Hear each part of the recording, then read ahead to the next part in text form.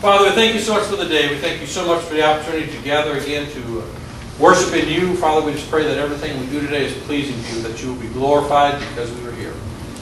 Pray all this in your Son's name. Amen.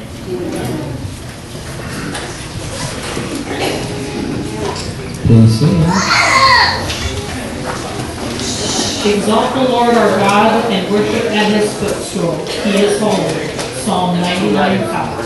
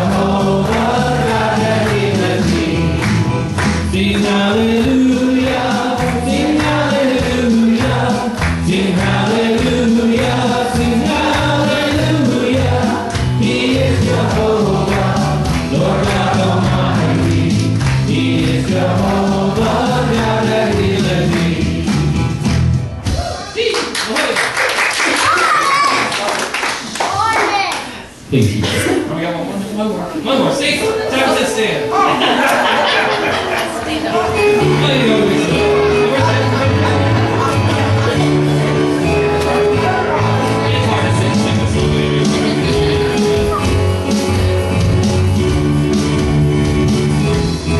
For the Lord is good, and His love endures forever. He's a faithful God to all generations. For the Lord is good, and His mercy will not fail. They are new each day.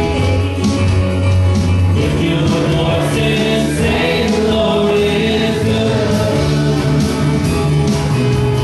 Great is our faithfulness, O Lord. Loving kindness fills our hearts forever from me. Songs of rejoicing and sweet praise. They fill our hearts. They fill our days. For the Lord is good, and His love endures forever. He's a faithful God to all generations. For the Lord is good, and His mercy will not fail us. They are renewed each day. Lift your voice and say, the Lord is good. The Lord is good. The Lord is good. The Lord is good. Please be seated.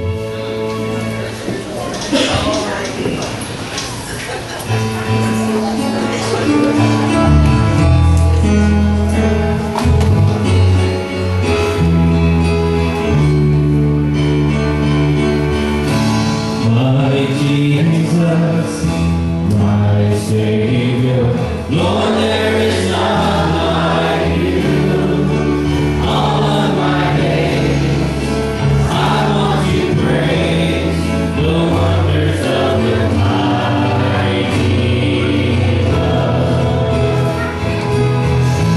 My comfort, my shelter, tower of refuge and strength. Let every breath, all that I am,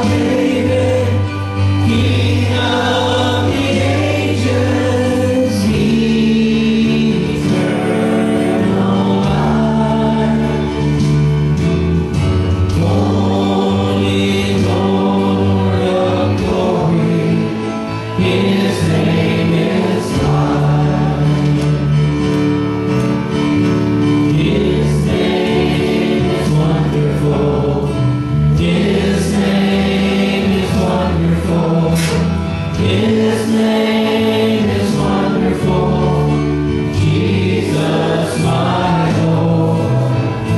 He is the mighty King, Master of everything.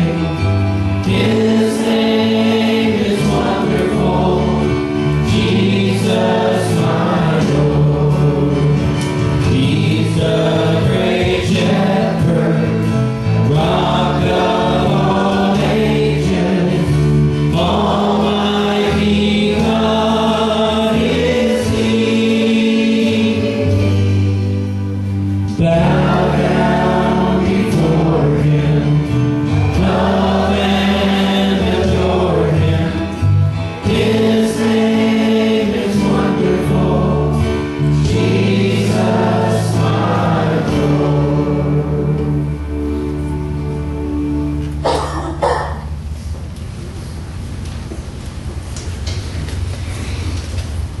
Good morning. This morning's communion meditation is actually modified and condensed. It comes from an essay, which was rather long, written by Patrick Holbrook in a book called Beneath the Cross. And the meditation is entitled, Man Does Not Live by Bread Alone. As the Israelites endured the long, hot, dry journey from Egypt to Mount Sinai, they began to run out of food. The days passed, their hunger grew more intense, and they wondered whether God even noticed. Despite their lack of faith, the Lord did not give up on them. He answered their cries by raining down bread from heaven, the miraculous food they came to call manna. Many years later, Moses reminded the Israelites of the wonders God had done for them during those 40 desert years.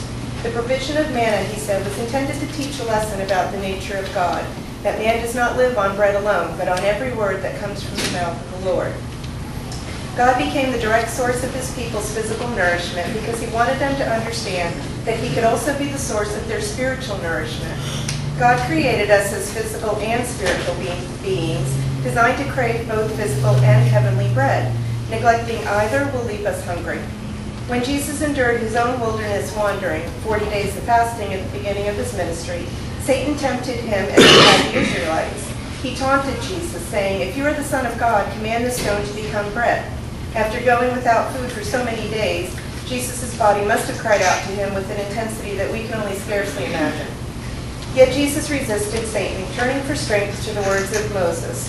It is written, "Man shall not live by bread alone." While there may have been no bread in Jesus' stomach, his spirit was full and satisfied.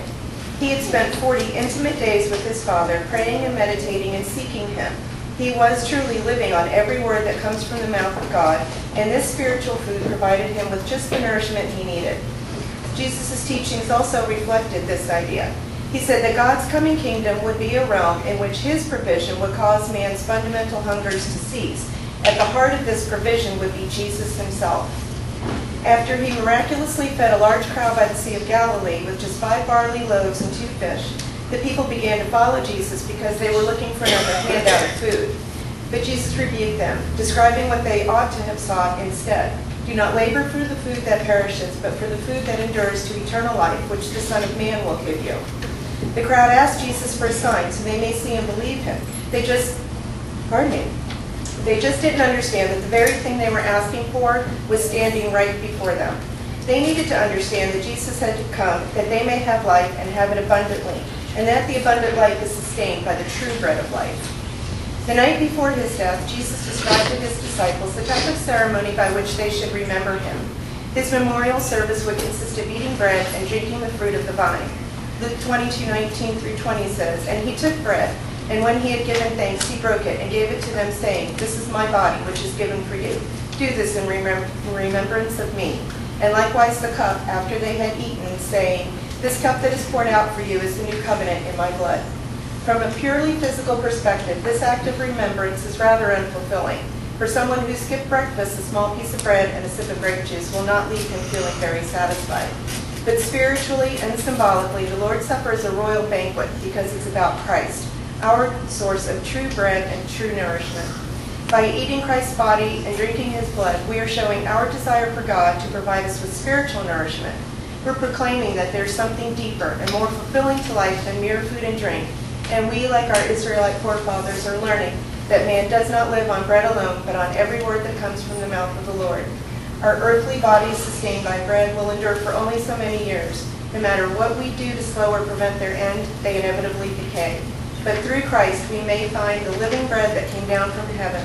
Even those who ate manna in the wilderness eventually died. But he who feeds on this bread, the word of God promises us, will live forever.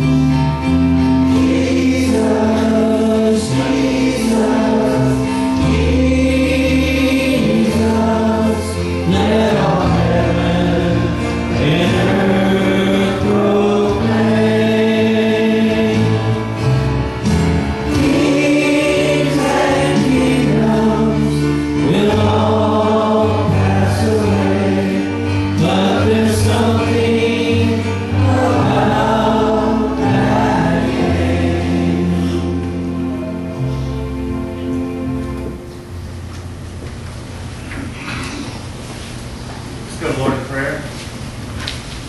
Heavenly Father, we have gathered here today. We've gathered at your table. We reach out for bread. We reach out for juice. But it's not the bread and the juice that we reach for. We reach for life. We do this in remembrance of His Son, who gave His life for us on that day. We do this when we humble ourselves, when we examine ourselves. We're going to reach out to your table today, our Lord, with an open heart of love and with thanks. We pray in your name.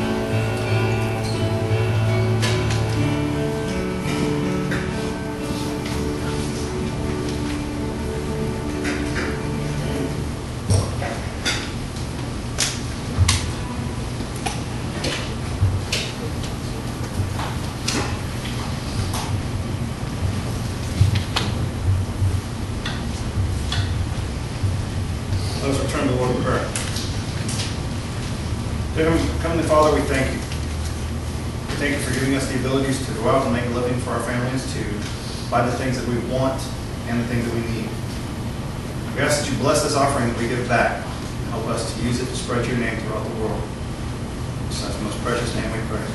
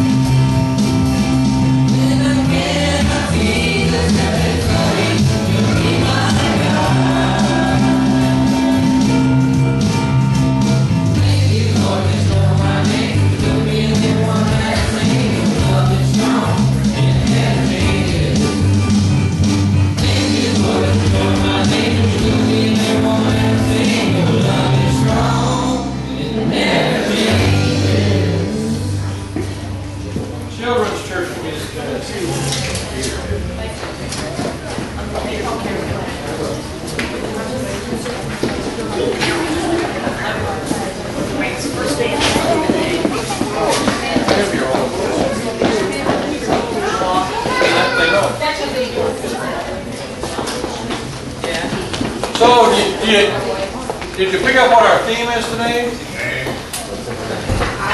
Name. How many of you have a name? How many of you like your name? How many of you wanted to be called something else? I had a friend I was looking at yesterday on Facebook, and her name's Janelle de Gresham, and she said, when I was growing up, I always wanted to be called George. I said, really? George? We all have different ideas of what a name is. My name is Tracy. Middle name is Robert. And there's all different kind of ways that you come about a name. You know, my name was gotten in a hurry, I think. You see, the doctors had said all along I was a girl. Now I don't know if you can trust doctors and what they're saying, but I'm not. No matter what you think. And so my mom had a name picked out, and when I came out a boy, they were just kind of like, and the doctor said, well, you know, you need a name, baby, and the nurse kept coming in, what's the name? And my mom was laying there in bed in the hospital watching her favorite TV program at the time, which was like a little police detective show. And in that show, the actors were Tracy Steele and Robert Conrad. And so all the other boys' names in the family started with a T, and she thought, why not? And so I got the name Tracy Robert. Now it doesn't seem fitting to be right when my brother's name is Tom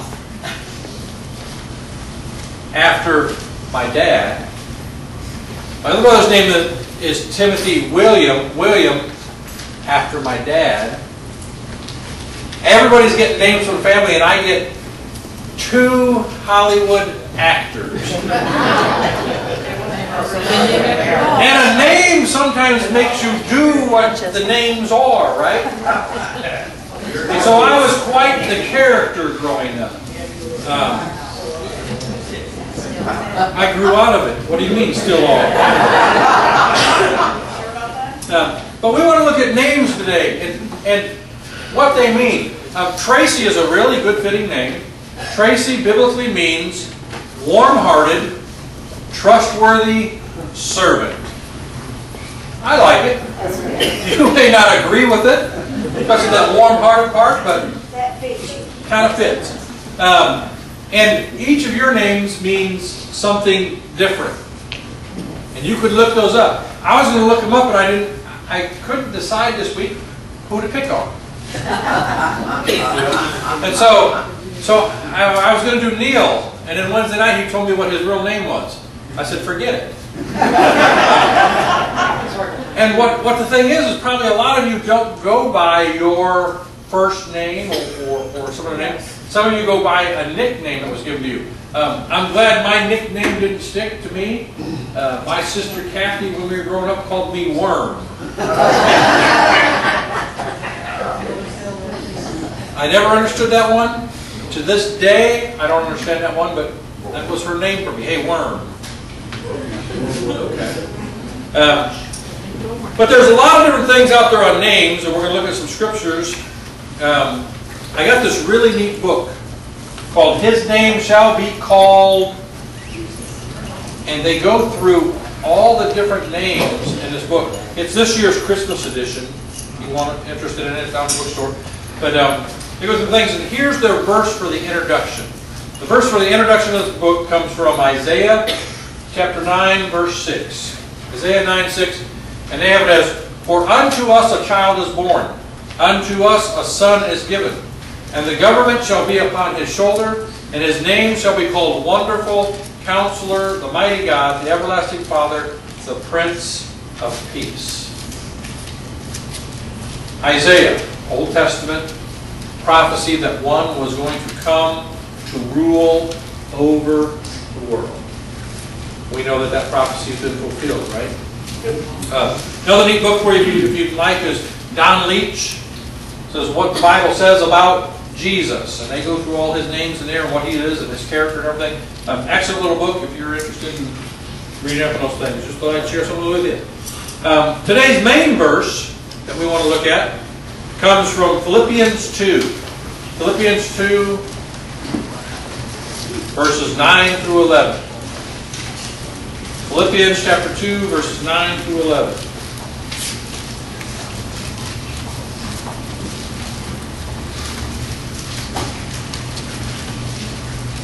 It reads as follows. Therefore God exalted him to the highest place and gave him the name that is above every name, that at the name of Jesus every knee should bow in heaven and on earth and under the earth, and every tongue acknowledge that Jesus Christ is Lord, to the glory of God the Father. God exalted him on high. And then real quick in Luke chapter 1, verse 28 through 31. The angel went to her and said, greetings, you who are highly favored, the Lord is with you. Mary was greatly troubled at his words and wondered what kind of greeting this might be. But the angel said to her, do not be afraid, Mary, you have found favor with God. You will be with child and give birth to a son, and you are to give him the name Jesus.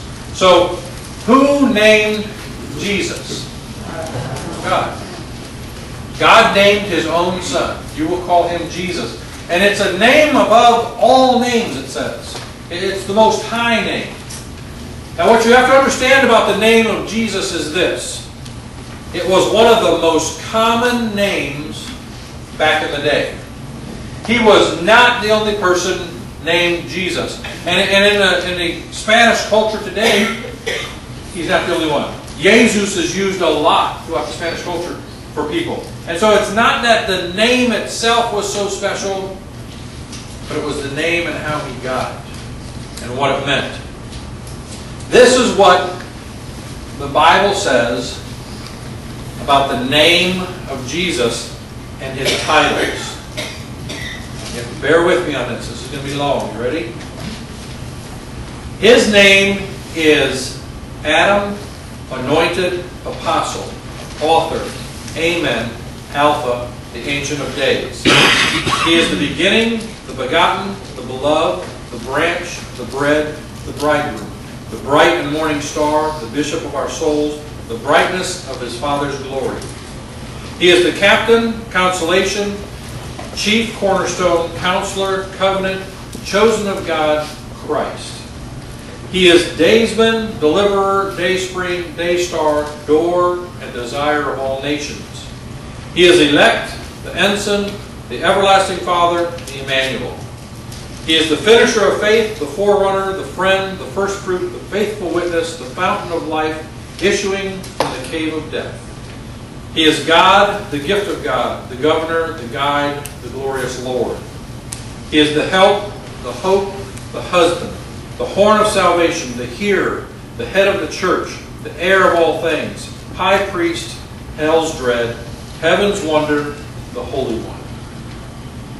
He is I am, inheritance, image of God's person, immortal, invisible. He is Judah, just, judge, and Jesus. He is the King of Israel, the King of kings, the King of glory, the King of everlasting. He is the life, the light, the love, the lily, the lion, the lamb, the lawgiver, the living stone, the Lord of glory. He is the messenger, the Messiah, the mediator, master, mighty God, mercy paradox. He is the Nazarene. He is the offspring of David, the Omega, the only begotten of God, the offering and the offerer, the priest, the Passover, the potent, the prophet, the propitiation, the Prince of Peace, the Prince of Life, the physician. He is righteous, rabbi, ransom, rest, root of Jesse, root of David, refiner, refuge, resurrection, the rose of Sharon blooming in the shades of hell, the ruler, the redeemer, the rock of ages. He is the stone, the shepherd, the Son of God, the Son of Man, the shield, the servant, the seed of woman, the surety, the sufferer, the Savior, the sinless sacrifice, the same yesterday, today, and forever. He is the teacher, the truth, the tabernacle, the testator, the treasurer, the tree of life. He is the witness, the word, the way, the wisdom of God, the wonderful. In the words of the Bible, he is the fairest among 10,000. He is the altogether lovely one. Of all these names that Jesus has been described as his character and who he was, Jesus is the name that all knees will bow and bend. When he says that, whose knees will bow and bend? Everyone. Those who have gone before, those who are here, those who have yet to come. Those in heaven, those on earth, and those in hell will all bow before him and call him Lord Almighty. What a name. Jesus. And what does it stand for? It's a special name. It's a name given to him by his Father for him alone. In those days, thousands were killed by the Roman soldiers. Thousands were hung on crosses, as Jesus was. But only one name stands amongst them. Only one name is remembered from all those crucifixions. The name of Jesus. Because it was special. His name was picked by the Father just for him. Matthew 1:21 tells us it was a hand-picked name by God. It is a name that points back to the Father. The name Jesus means Jehovah is salvation. The precious sweet name reveals the side of Jesus that many fail to grasp. It was God and salvation wrapped in man. take on sin, our sins, so that we might have that salvation that comes. God is love.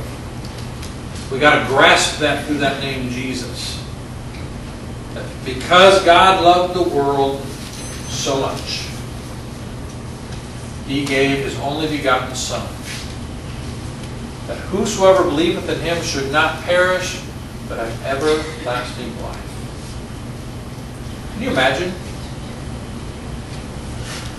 Can you imagine sending your son somewhere knowing he was going to die? I mean, it's like saying, Jake, why don't you get in a car and run down to Lawhans and get a gallon of milk? But in the back of my mind, knowing that a horrific wreck was going to happen, they were going to take his life. Do I send him? Do you send yours? Judy started saying, if you have that kind of faith.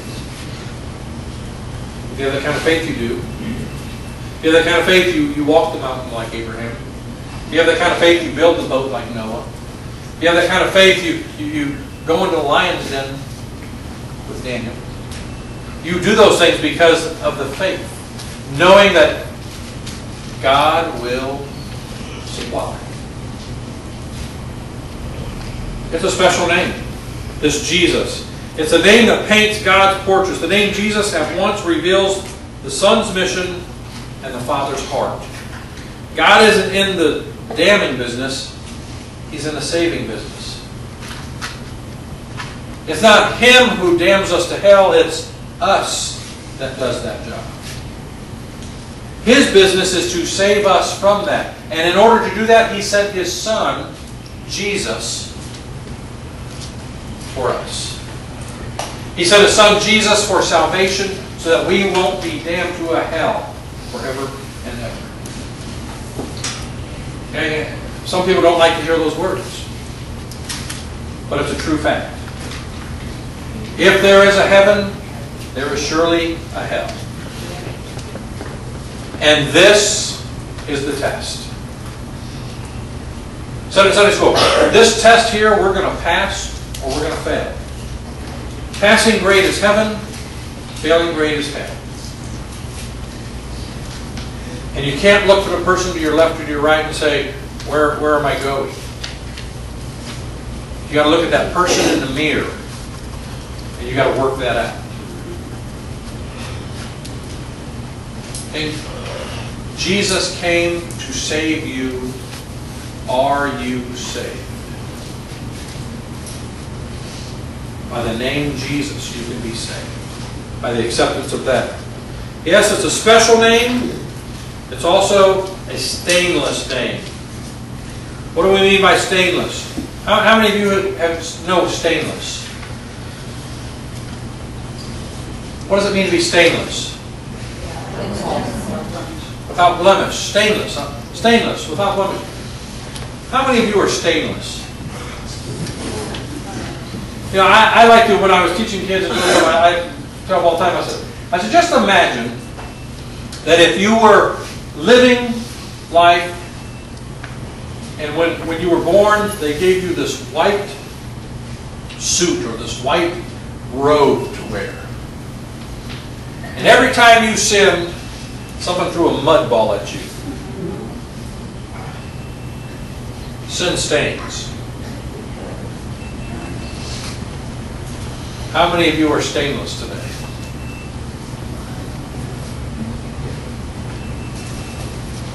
I am. Anyone else? How am I stainless? My outfit has been washed in the blood. Scripture says has been made white as snow. Okay? This name, Jesus, is stainless from the viewpoint, in fact, that in that name there is forgiveness. There's no other name. Muhammad, Buddha, you name them. David Koresh, you name the name. There's no forgiveness there. Only one name is stainless. Only one name has forgiveness, and that name is Jesus. And because of that name, no matter the sin I did, or have done, or will do, I am stainless. Now, I'm not saying that I can't sin and it doesn't stick to me. Believe me, it does. And because of that sin, there will be discipline paid for it. But I can repent of that sin. I can turn my ways from what I was doing. I can ask for forgiveness, and it's wiped clean. It's gone. If I wrong you, if I do something against you, and I ask you to forgive me, what would your answer be? Marilyn says, okay, good. Remember when I good. But if I do it again, what do you do? Spank me. What do you do? Someone wrongs you again, what do you do? You forgive them again, but how many of you, before you forgive them again, recall the first time they did it to you? Stainless means pure. Stainless means gone. Forgiveness has this ability with God that if you ask for forgiveness, not only is it cleansed from you, it is gone. As far as the east is from the west, it is forgotten. It no longer exists, as if it never happened. Amen. How many of you are so glad that God is stainless? That when you ask for forgiveness, you become stainless as Him and it is gone. I mean, there are so many things that I am so glad He doesn't remember. I mean, there were the early years of Tracy that were not so heartwarming and servanthood type things. There were things that make me shiver today. I did that? Or I said that? Or I was part of that? And you have to look back and think, wow. Because the name Jesus has made that big a difference in life that we're not who we used to be. We are stainless if we're in Him. Doesn't mean we can just go out and sin. Well, I can sin and do what I want because God's going to forgive me. Paul said, heaven forbid. We have to try to live the life that God wants us to live, that He sent His Son here so that we could live a life more abundant and free. So we're stainless. There's humility that comes with being stainless. There's a humility in having to stand before God, the Maker, and name your sin and ask for forgiveness. There's humility in having to go to that friend or that person and saying, hey, I'm sorry. Didn't mean to call you turkey last week. You know, or whatever it was that we did up front here. You know, and we have to humble ourselves to the point that we're willing to say, I was wrong. And for humans, that's hard. It's hard to say I was wrong or forgive me or I'm sorry. But it's that kind of humility that's needed in order for forgiveness to happen. There's honor in it. Not only will there be a bowing of knees before Jesus, but the name of Jesus will also be confessed by the lips of every creature. Gang, at that time when Jesus returns, every knee will bow and every tongue will confess. Now I know that I walked an aisle at one point in my life. I stood before a group of people similar to you. And I said those words, I believe that Jesus is the Christ, the Son of the living God. I confessed Him before man. I confessed Him before God. The question is, does my life confess what my lips have said? Does this portray what comes out of here? Or does what comes out of here portray what is being lived here? But on that day, every tongue, we said it, in heaven, on earth, and under the earth, is going to confess that He is Lord. And so you have to look at your life today. Do you confess Him as Lord? Is He Lord of your life? Is He the reason you live and do what you do? Is this His to do with what He wants? Does what came off your lips match what's lived in this body? Because it's only through this that we honor Him. A year or so ago, I did a sermon on the temple. The temple. And said it's got to be clean. It's got to be a place that God is proud to inhabit. It's got to be a place that's... But so many of us have our temples so junked up and trashed up that it's hard to see where God could live, isn't it? Gang, if we confess Him with our lips, we've got to live Him with our lives. Our speech has got to match our actions. We have to honor Him with our attitude and our ways. We can't just live, however. Yes, He's special. Yes, He's stainless. And yes, His name means Savior. The meaning of the name, by its very definition, the name of Jesus speaks about salvation. Jehovah is salvation. This is an appropriate name for Jesus because His name alone tells us what He was here to do. He was born with one purpose, one goal. Jesus was born to die. Not just any death. Not like all the others on the crosses, but a special death. A death that we remember every Sunday as we gather around this table. It's a death above and beyond all others. He didn't just die to Himself. He died for us. Word has it that if you were the only living person on this earth, Jesus would have come and died to save you. That's how personal it was for Him. He died for all those before Him, all those that were living then, and all of us who were yet to come.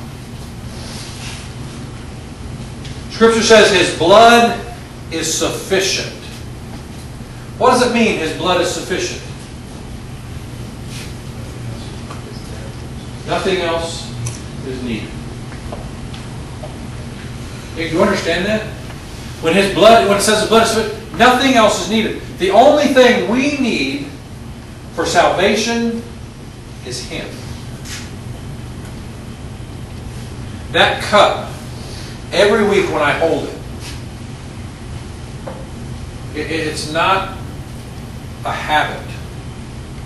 It's not something I just do. That cup, when I hold it, I have to look at it, I have to understand this.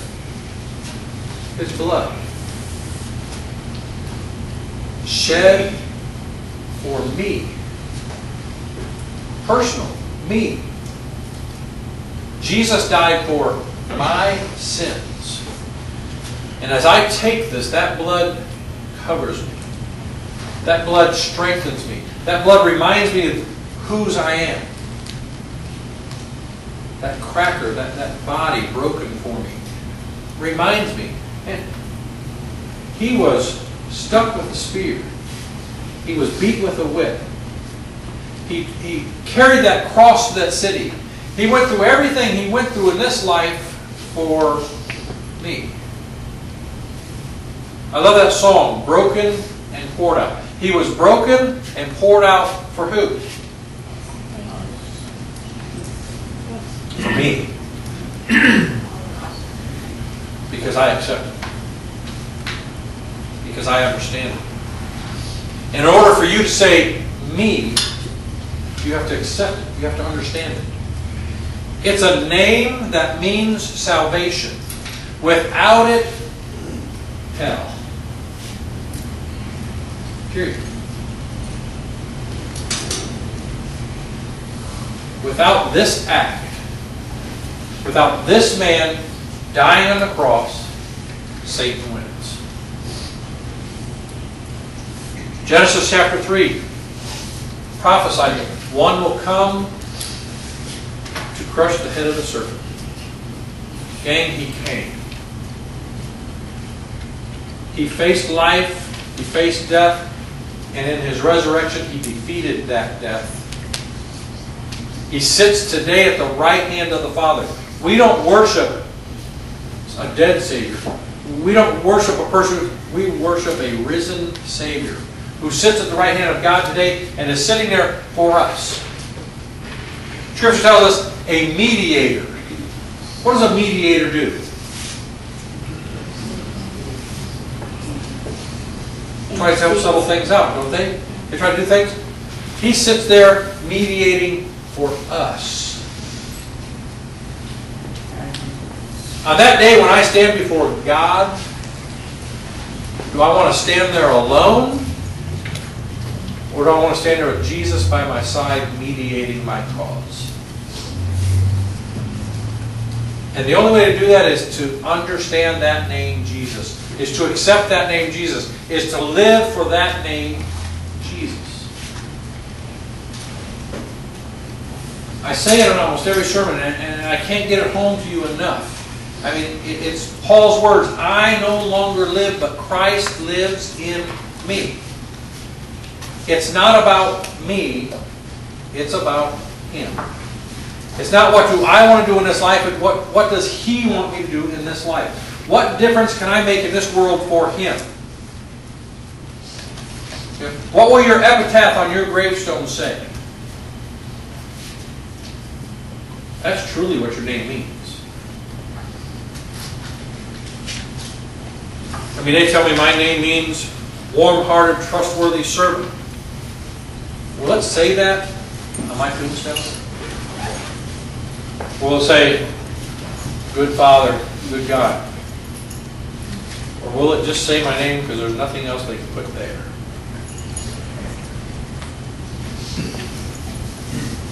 Jesus incorporates all those names we read earlier. Jesus is that character, that person that came, lived the same life we live, and did it different than anyone else. He did it sinless. And because of that, He had the ability to die on a cross and take all of our sins. We talked about it in Sunday school. Imagine this. Old Testament, they didn't forgive their sins, they what? Rolled them back. When Jesus died on a cross, He took all those generations of rolled back sins. He took all the sins of the people there that day, and He took all the sins in the future that were to be committed on Him. That's why the day grew dark as night. That's why the earth trembled. That's why Jesus Himself felt the separation from God the Father. God should have nothing to do with sin, and He turned His back on His Son. Okay, you want to know what it's like to be separated from God? Sin. God can have nothing to do with sin. He has to separate Himself from you at that moment. And until you ask for that forgiveness that comes in the name of Jesus, you're separate.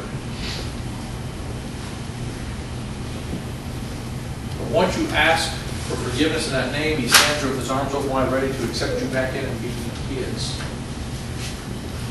Gang, today, are you His? Do you accept that name, Jesus Christ? Do you accept that person as your Lord and Savior? Do you allow Him to run your life and to live the way He would have you to live? Maybe you're here this morning and you've never given your life to Christ. Maybe today's the time that you look at that and you say, that's what I need.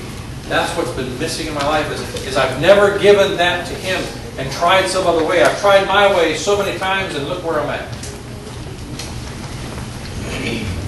Hey, if that's you, then today accept Him as your Lord and Savior. To live a different life. Or maybe you're here this morning and you've walked it out like me. You've accepted Him as your Lord and Savior. And you get so busy in life that you forget some of these things. And we can't get so busy that we forget the one who sent that Jesus to us, for us, for salvation.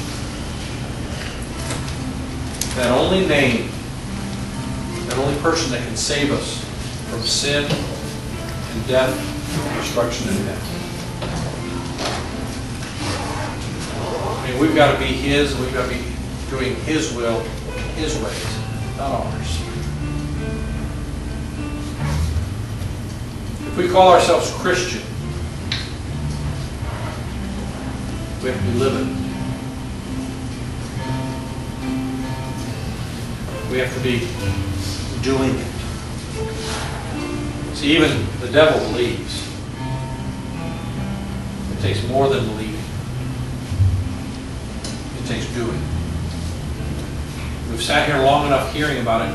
That's our time to do, to be, to make a difference in this world for Him. So whether it's the first time in your life that you're accepting Him, or whether it's having to get back on the path with Him and do it right, today, call on the name of Jesus. Allow Him to change you, make you, mold you, do what He needs to do so that you are His. Saved, sanctified, stainless. That you can make a difference in this world for Him. Whatever your decision is, we stand as we sing, make your decision.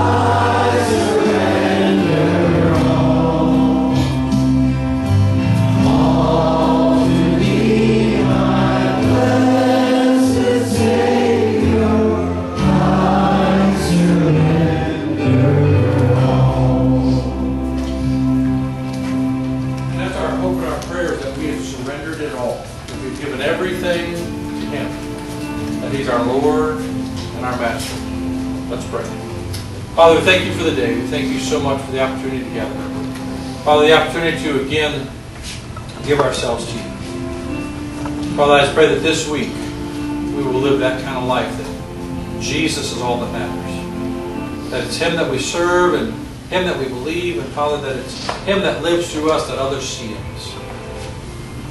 Father, allow Him to shine through us this week. Allow those who need Him to see us, that they can see Him. Guide and direct us this week, we pray in Your Son's name.